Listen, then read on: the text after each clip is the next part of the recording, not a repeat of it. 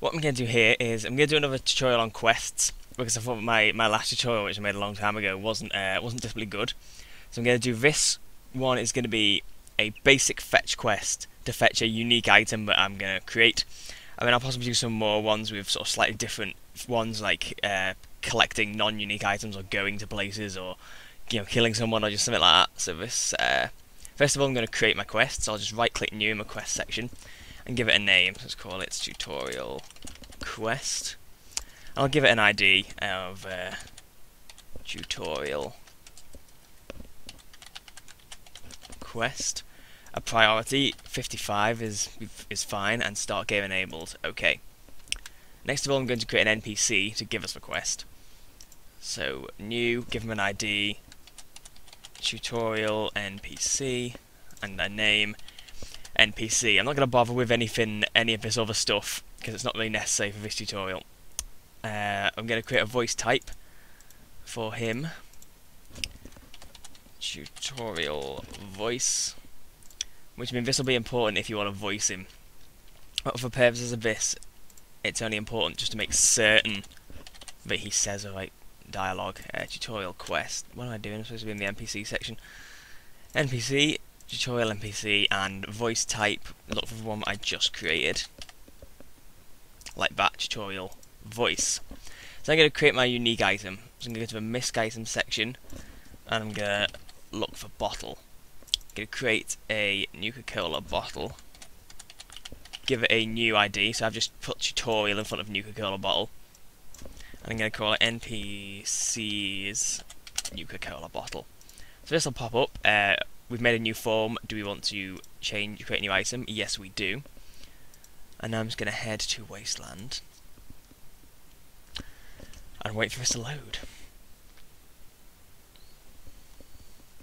Here we go. So I'm going to go to Springvale to do this, just because I have a save of a character who stood right by it. Springvale. I mean, again, I imagine that you have a place, if you're following this to make your own quest, where you want to put your NPC, but I'm just going to put it in Springvale, and if something like that comes up, yes to all. I'm just going to put him in Springvale, because why not? NPC. I'm just going to search again for tutorial NPC. Click and drag him into the world. I'm just going to hit F so he falls to the ground. Now I'm literally not good. I've not done anything with him. I've not created AI packages. I've not, put anything in his inventory or changed what it looks like, because none of that's relevant to this tutorial. Well, we want to go to misc item, and this tutorial Nuka-Cola bottle. I'm just going to also check a quest item to, and let's make it weight nothing in case the player becomes over encumbered by it. We're going to click and drag it into the world, and I'm not going to place it very far. And this will come up because it's a quest item, but it's fine to hit yes. That's just in case you mess up something in the base game by, adding one quest item and it wrecks the game somehow. But that check comes up. But because this is unique and we've created it, it's fine. So it is in the game. Now I'm going to go to the quest because I'm now going to set up all the stages.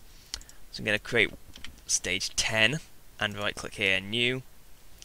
I'm going to put set objective displayed tutorial quest 10.1.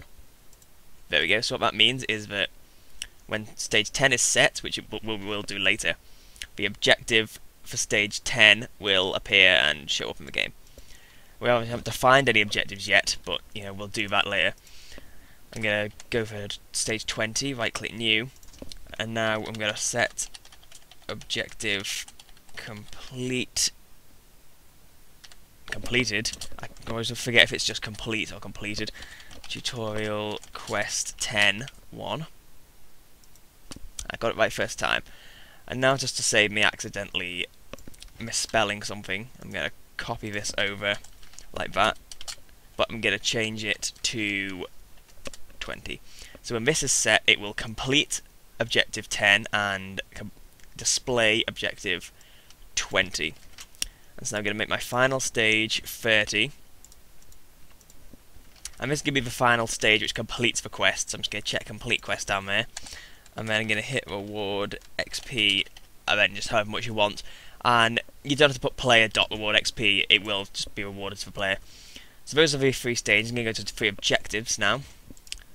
And now this is where the number that we defined before is important. So the objective 10, which had been referenced earlier, display thing will be find the bottle. So that's what will show up in game. 20, I'm going to define here. For some reason in the Fallout 3 GECK it takes a while to kind of load and it won't let you click in straight away.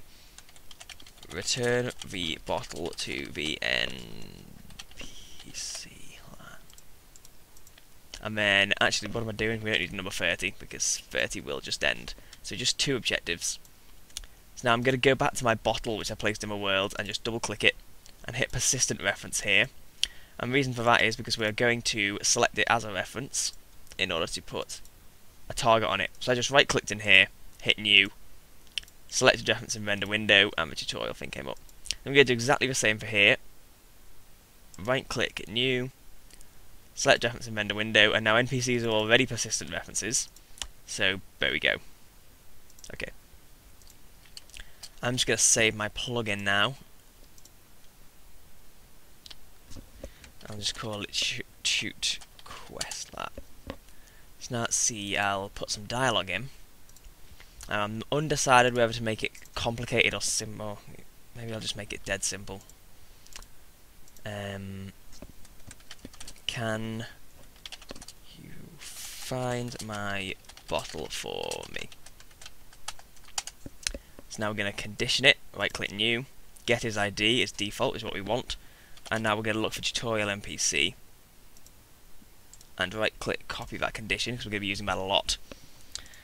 And now we're going to put in a get stage function for the tutorial quest.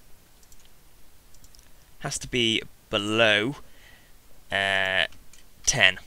So that means that this will only happen when this quest hasn't started yet. So now I'm going to add another greeting, which will just say, find my bottle, please. And now I'm going to, actually, you know what I'll do? I'll copy all conditions and paste them all in, because this one is going to happen when stage equals 10, which will be the stage that we defined earlier to search for the bottle. As you see here in the objectives, find a bottle is 10. And I'm going to check this here to be goodbye, so that means that when you speak to him it will be an out of conversation dialogue. And now I'm going to do exactly the same again. Find my bottle, please. Paste conditions. Only this time I'm going to have it equal, this one shows up when it equals 20. And so now that means that this one will show up when the player has found the bottle and is returning it. And now, thanks for your help. Paste that in, and this will show up when it equals 30 and will be out of conversation. So now we're going to set up the bottle topic. So tutorial bottle topic. I just right click nude again in that. Right click new, and this is going to be what the NPC says. So thank you, please hurry back. Solid spelling there. I'm going to paste this in, but now I'm going to add another condition. I'm going to change this one that I copied in earlier to use get item count tutorial bottle has to equal 0 and change that to target. It's because what this is going to be is the player's going to say, okay, I'll look for it, and this is going to mean that the player hasn't already picked up the bottle. So now this is going to be if the player already picked up a bottle before it started. He said, wow, that was lucky. That was Lucy. That was lucky. For God's sake. Lucky. Thanks for the help. And this time, target, get item count, tutorial bottle equals 1. So I've already found your bottle. There we go. So next up, I'm going to create... Hold on. I'm just going to make certain... But yep, this will only happen when it's less than 10. Just so that this doesn't come up too soon. So it'll only happen when it's less than 10. So, yep, that should be fine. Because now I'm going to use the same topic again. I'm going to be lazy. And I'm going to create a new one for when you return with a bottle. Wow, I can't believe you found my bottle. Thanks.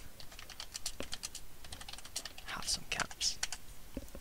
I'm going to paste those conditions in again, but this time this one will only be available when it equals 20, so i.e. when it equals a stage that we return. And then I'll just check goodbye to kick the player out of topic. Actually, I'll check goodbye for all of these to kick the player out of conversation. Now let's give the player rewards for all the stage where he completes it.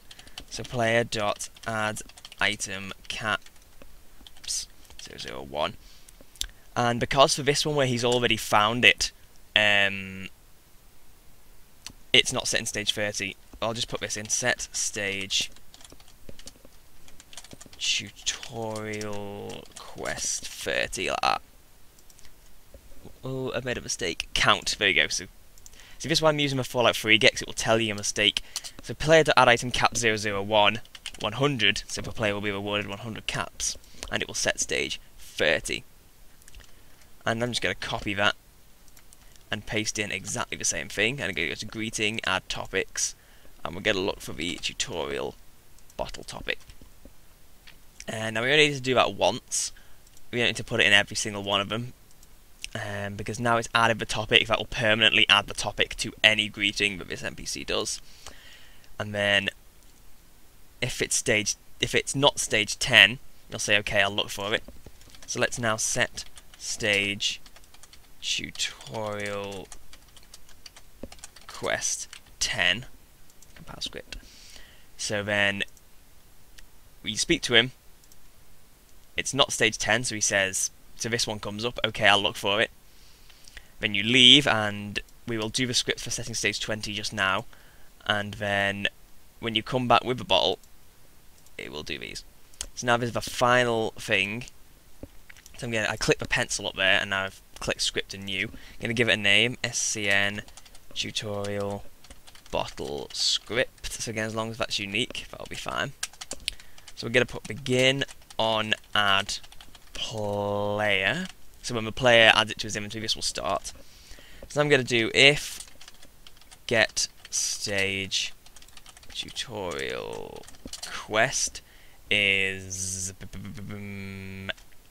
equal to 10, set stage tutorial quest 20, and if end.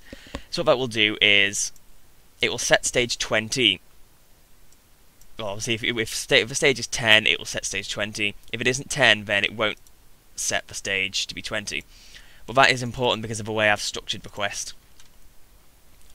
So I'm going to go for the thing, tutorial bottle script, boom. Because the way I've structured the quest is you can finish it without even starting it. So that means that it won't accidentally set stage 20 if you pick it up too early. The if condition means that stage 20 won't be set. So that if what have I've written the wrong thing? Because then if stage 20 is set before you've spoken to the NPC, you won't be able to stop. You won't be able to speak to him at all because he won't ask you to find a bottle for him.